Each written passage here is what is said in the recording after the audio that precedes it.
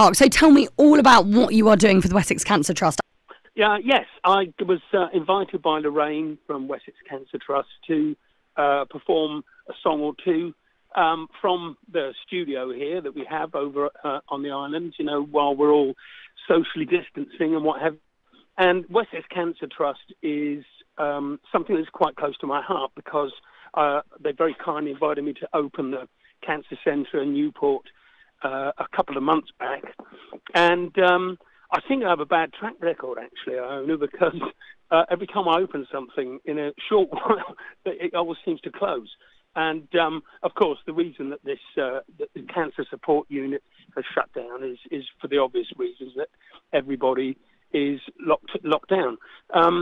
But anyway, it's a wonderful place in Newport, and it looks after the families and the members of families who have cancer.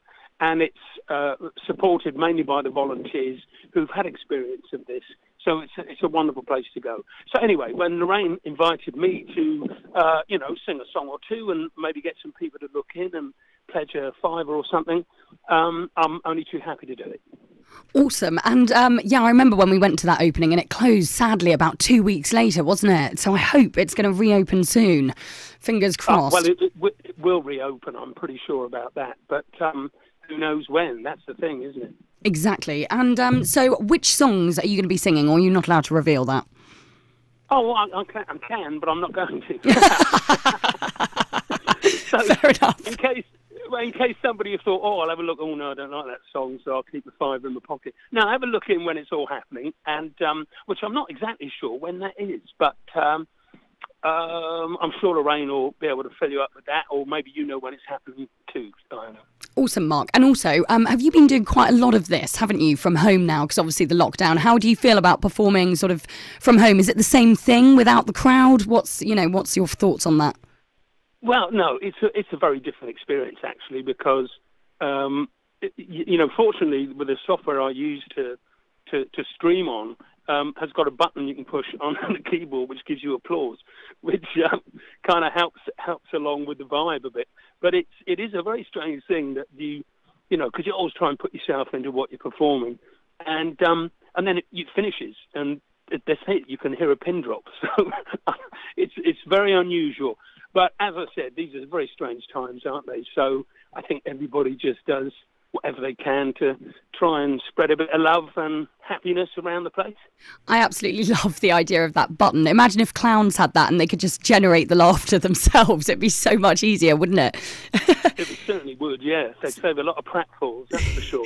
So what advice would you give to anyone who's sort of was used to performing in front of people and now has to take it behind the screen?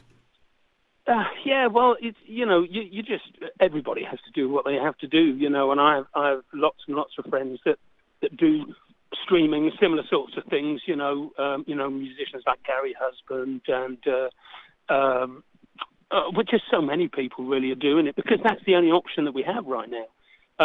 Being in the music business, the COVID outbreak it was like somebody turning off a tap because all the work dried up, and I really feel for musicians who I'm considerably insulated from this because I'm sort of at the latter end of my career, so I was able to squirrel a few bob away.